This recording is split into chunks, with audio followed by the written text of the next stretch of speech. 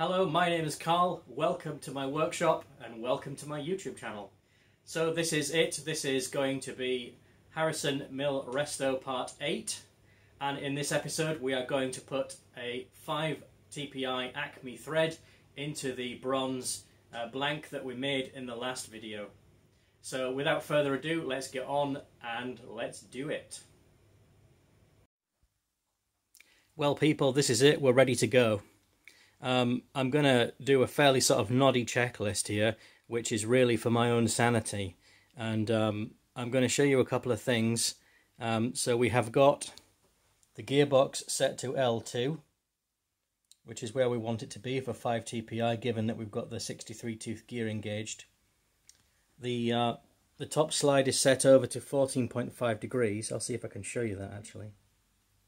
If I can zoom in on it. You can just about make out the index line there. So that's 14.5 degrees. Apologies for the handheld shakiness. It's the best way for me to show you it. The half nut is engaged and will remain engaged throughout the threading operation. The tool is on center height and is square to the work. We've got our dial gauge set up to indicate the top slide movement in a direct reading fashion, as we've spoken about before. DRO x-axis is set to 0, as well as a secondary means of security of knowing where we are. So everything is basically now ready to go. So what I'm going to be doing here is, as we did with the Delrin test nuts, the sequence of operations is to put the cut on using the top slide. This has actually been touched off as well inside the bore. So cut on using the top slide, take a cut through, stop using the rapid stop and reverse switch, then one full turn out on the cross slide, reverse the tool out of the work, then stop, then one full turn back in, then some more cut, and then off we go again. Now, I was taking 10 thou at a time on that Delrin, which, you know, it's easy to do on that type of material. I won't be doing that on the bronze. I'm going to start off with a cut of 2.5 thou and see what that does for us. One of the primary things that I'm concerned about in this scenario is chip evacuation. You saw what those chips were like from the bronze, granular and they tend to spray everywhere basically. And what I don't want is one of them getting wedged in the cut, because that'll be the end of it all. That's just going to cause a lot of damage. So I am going to be using some, or the possibility exists, let's just say, for the use of lubrication and coolant. We'll see if that aids with chip evacuation. We'll see what happens, because that could just make an unholy mess of, you know, just granular chips in lubricant just swimming around inside there. So we'll see how we get on with it dry to begin with, and what the effect is. So without further ado then, I'll get the camera set up so you can see what I'm doing, and we'll have a go at this. What I should also have said as well is that I'm going to be taking some spring cuts. Now, I didn't do that in the Delrin because it's very soft. So I wouldn't have thought that the boring bar would have flexed, or the threading bar rather, would have flexed very much at all, if at all. But I think it will in the bronze. So every second cut, I'll be taking a spring cut. And we'll do that until we get to the acknowledged depth of 0.11. I think we'll probably have to go the extra 5 thou as well, which I think we'll just do that as a matter of course anyway. We proved that in the Delrin that we needed to do that, so we'll just go for it. Okay, so let's get on. Right, well, I've got the camera set up. You're zoomed in looking at the bore, so you're going to get a good view of it. Hopefully it stays in focus. So I'm going to put a cut on now of 2.5 thou. which I've now done on the clock. So we'll start the machine.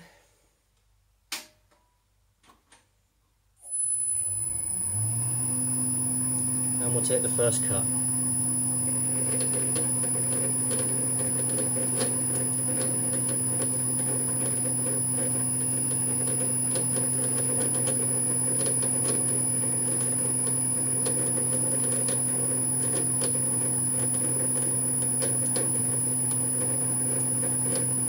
Yeah, it's definitely putting a thread in there.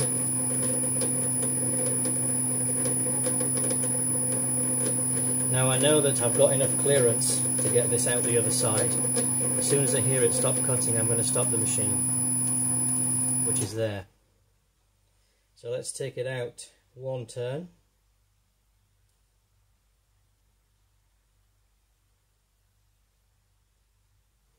And reverse out. Go a little bit faster on the reverse pass.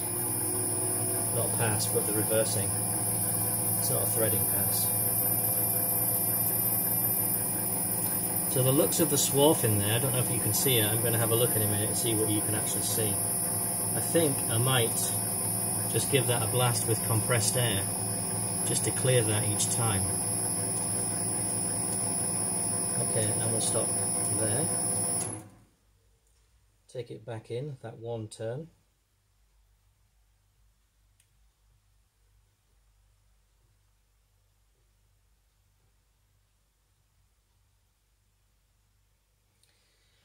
Put on another 2.5 thou of cut.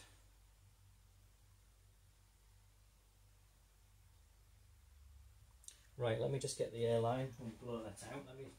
Before I do that, I want to see what you can see. Yeah, you've still got a good view there, so I'm going to blow with the airline that swarf out of there to keep it clear. I think the worst thing I could probably do is use lubricant, use coolant, because it's going to just cause a big conglomeration in there that I'm not going to be able to get out.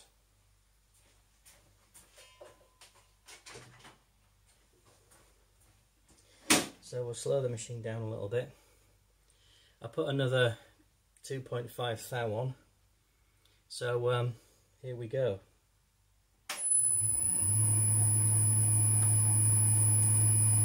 Probably seems like I'm being fairly pedestrian with this, but I just want to take it steady.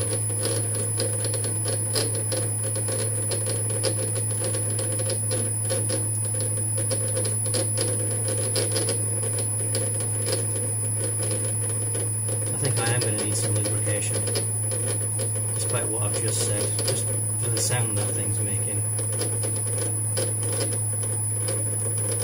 Got that kind of scratchy, chattery sound, which I do not like, but I'm sure we'll get to where we need to be. As soon as I hear that stop cutting, I'm going to stop and reverse, or take it out that one turn. Right, that's there. Okay, so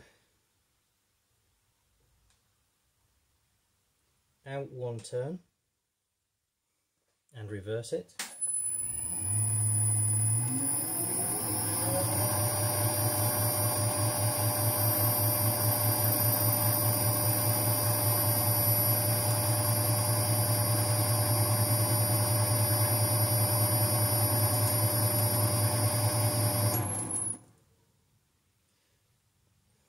Back in that one turn.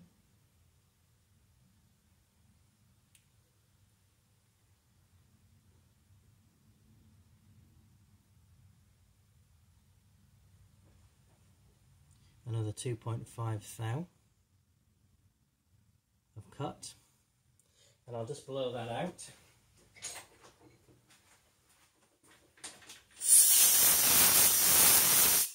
Right, let's give it some lube this time. What we're going to be using is Illicut 486 mixed with Rocol. That's my usual, if there was any in it.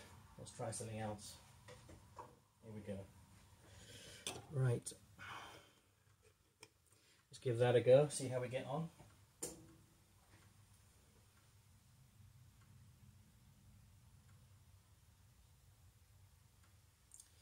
Right, in we go.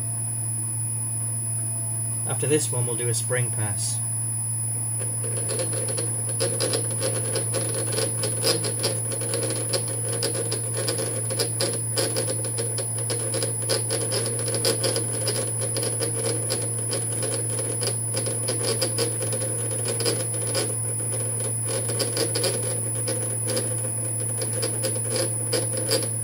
And once we hear it stop, we'll stop.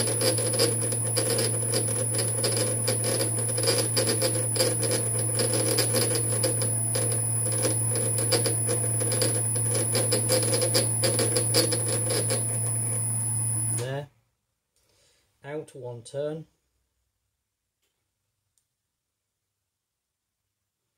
Reverse it.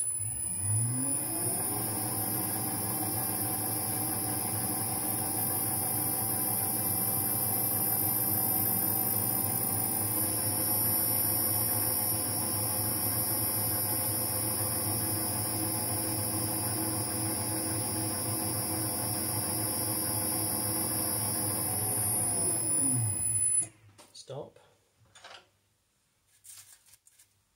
The air.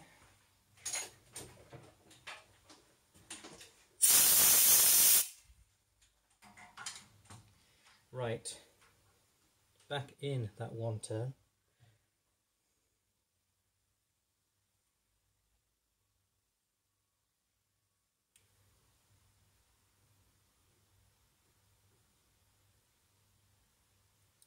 And a spring pass.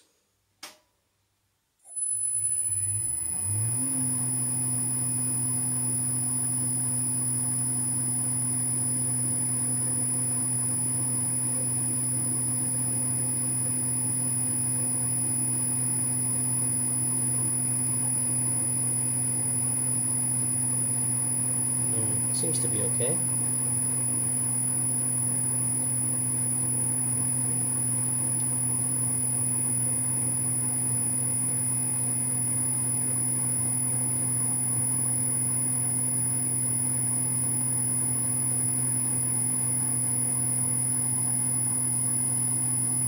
Stop there. Out one turn. Back out again.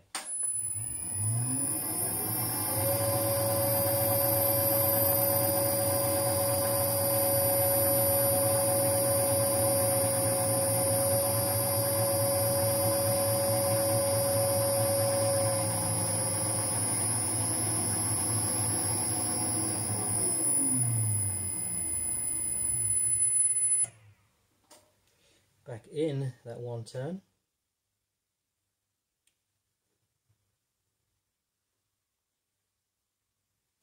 Two and a half thou of cut.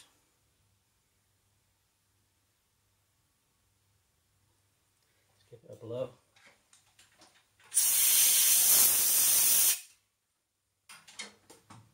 Let me just check what your view is.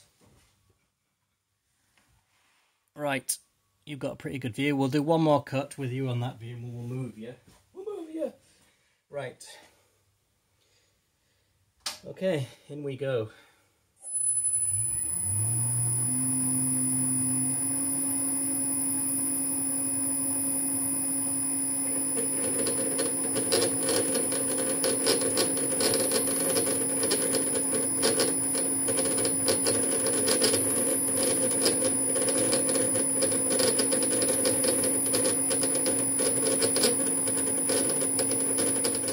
Okay, so you're on the tripod now, so hopefully you can kind of see what I'm doing as I'm doing it.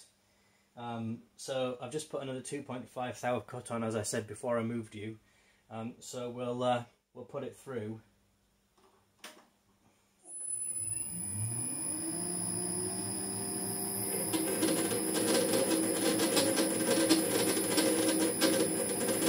As soon as we hear that stop cutting, we stop.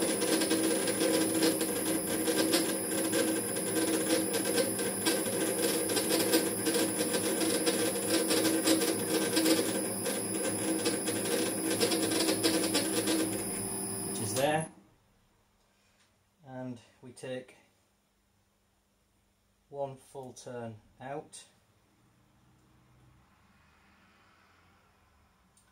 and we reverse.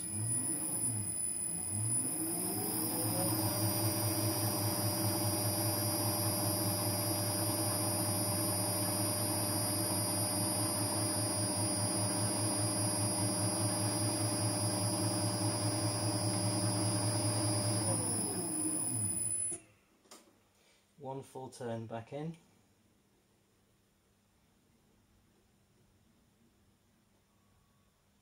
Give it a blow.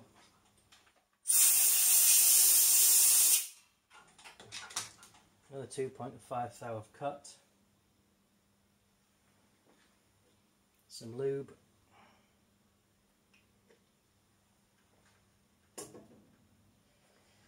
And we're away again.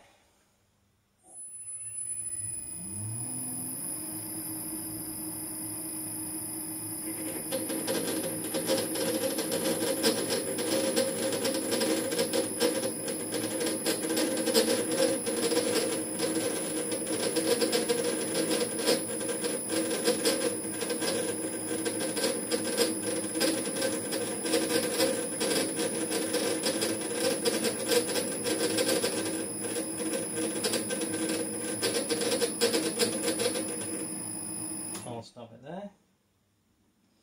One full turn out to there and reverse it.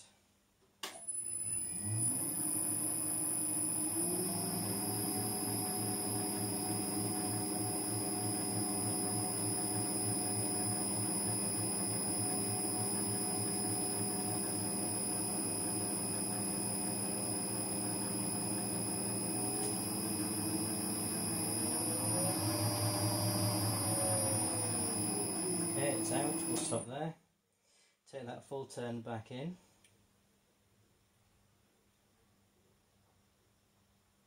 Which is there. Let's give this a clean.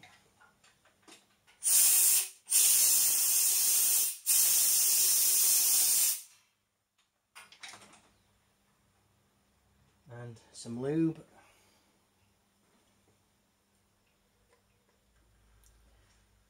And we'll do a spring pass this time. Okay, so in we go.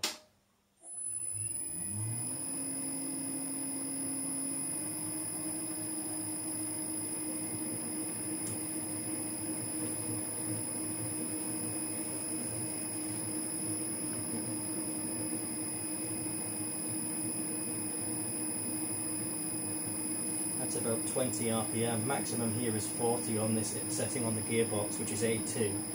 But I'm just controlling it using the VFD as well. My old ticker can't stand going too fast when I'm throwing. Right, stop it there. One full turn back out. Reverse it.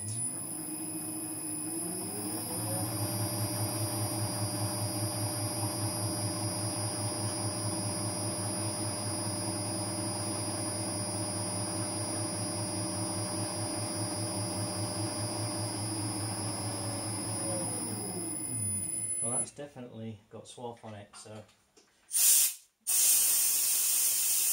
looks like these are needed. Right, let's take it back in that full turn.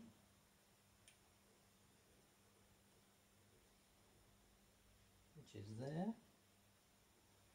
Another 2.5 thou of cut.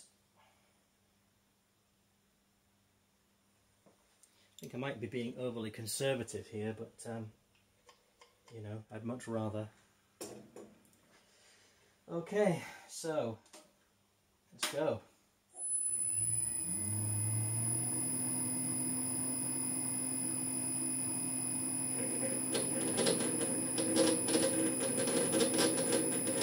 Put my head right in your road.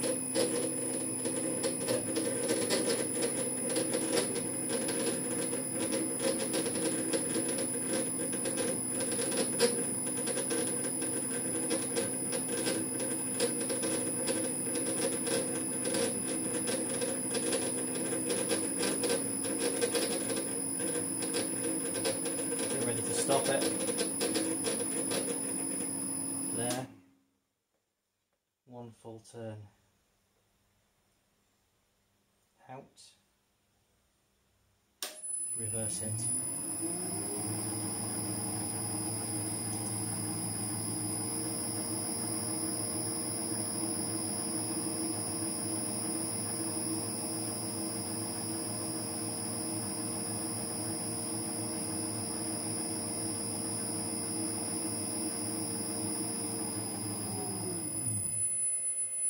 Stop, one full turn in.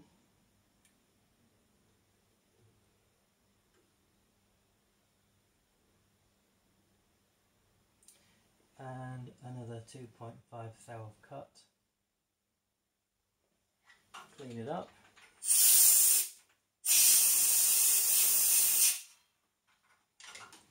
Some lube.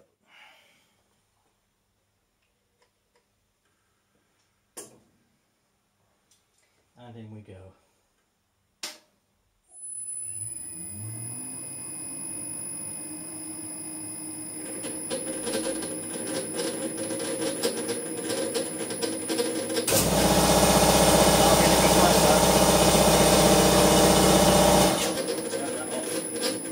So you can hear what I'm saying.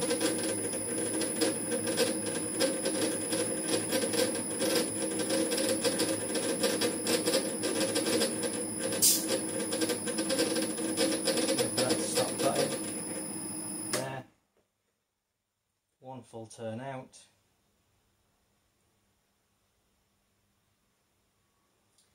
and reverse it.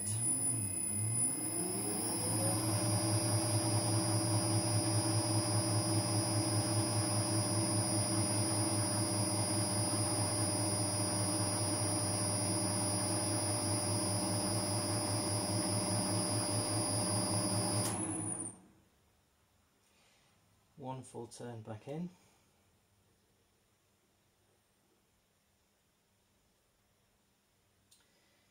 Give that a clean.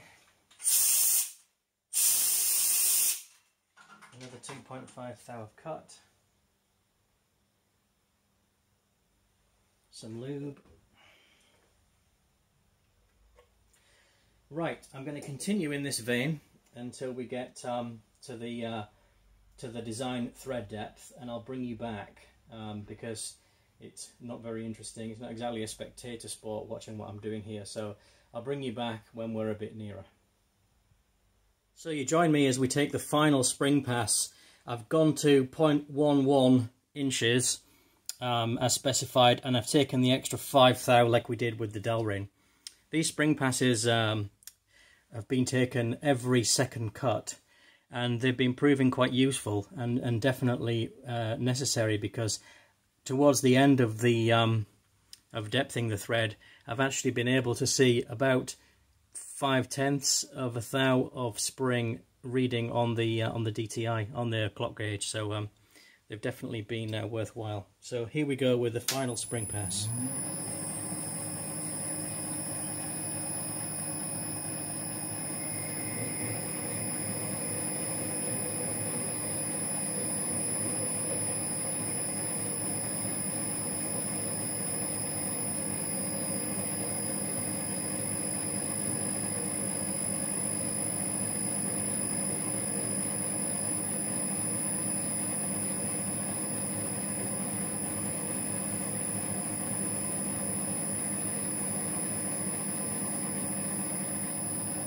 Okay, so we'll back that out one turn. So in theory now, that should be us. So I'm going to reverse the saddle all the way out now. And we'll try the lead screw, the knee lead screw in, and we'll see where we're at. Hopefully it's going to be good. Right, so here it is. I'll let you have a close-up view of it. The finished item, not quite finished yet, because we still have to put a hole in this for the lubrication fitting to communicate with the internal thread, and also we need to basically put a spot face in this for the anti-rotation grub screw to locate into once this is fitted into the cast iron nut housing, which will be the next thing that we'll make. But that shouldn't be too difficult. We can do that almost in situ once it's in the nut housing. Slight burring here, but nothing to write home about. I can soon sort that out. It's the sort of thing that you'd expect to find anywhere, and the same on the back. I'll show you the try and show you what the thread's like inside there, if I can. So it looks nice. There's a little bit of debris just at the front there, the furthest away from the camera, just from having the nut, having the screw put through it rather. But it's a nice thread. It looks good. All the experiments and the R&D with the Delrin all proved its worth today. So I am very happy with the bump the camera. I'm very happy with the end result of that. So I'll put this onto the screw now and show you what it's like. So there we are, folks. That is as good as I could possibly have hoped for. It's just exactly the fit that I wanted, and it's come out really well. I'm really happy with it. So the next thing to do now is to manufacture the nut housing from a cast iron for this to fit into. We've also got to do some other work on this as well, as I've mentioned, just put some holes in it for the lubrication fitting, and also for the anti-rotation grub screw that goes through the nut housing, but we'll do that in due course. But the way things stand at the moment, I am a very happy man with what we've produced here today. So that's it for me today. Bit of a shorter one for you this time, but you know, it was the ultimate result really. It worked perfectly, and I'm really pleased about it. I hope I haven't bored you too much with it. There's really not. It's not exactly a spectator sport, is it? And cutting a thread in a piece of bronze, and you've seen it all before with the Delrin anyway. So I hope it held some interest for you anyway. Well, I don't know what I've done right really, because since the last video that I made of manufacturing the bush, or the blank rather, I should say, it went a bit berserk. I had over 1,000 views of that film in 24 hours. I had in excess of 30 new subscribers in 24 hours and about 55 likes, which I know for the big channels is probably nothing, but for a, you know, for this benighted corner of YouTube, I think it's amazing. So for each and every one of those new subscribers, I'd like to give you a massive welcome to the channel, and thank you so much for subscribing to me and for following me on this journey, as we call it. Everyone has a journey now, don't they, of doing the refurbishing of the milling machine. And I really hope you're going to enjoy the stuff that we're going to have coming up in the future. I've got some really good ideas for other projects as well that I want to do in here. Now, I'd like to end with a couple of recommendations. First of all, Retro Mechanica, who is my brother Dean, he has an excellent channel where he does machining and engineering in his workshop at home, all based around the rebuild and refurbish of BSA Bantam motorcycles. And that's an excellent channel. My brother is a superb engineer and really worth watching. He's far more entertaining than I am as well, so you'll enjoy it. The next person I want to tell you about is a gentleman from the United States called Dale Swager. He also has an excellent workshop and is a very skilled, very talented man. And he's motorcycle based as well. He mainly centers around Japanese motorcycles, so Suzuki's, Yamahas, the type of motorcycle actually that we would be familiar with in this country as well. They're not just things that you would find in the United States. So give him a look as well. He's excellent. I really enjoy watching his videos and I always learn a lot. So anyway, with that, I hope you've enjoyed this and perhaps learned something, or at least had a good laugh at me trying to cut a thread in that bronze. So I will see you on the next video. Take care of yourselves.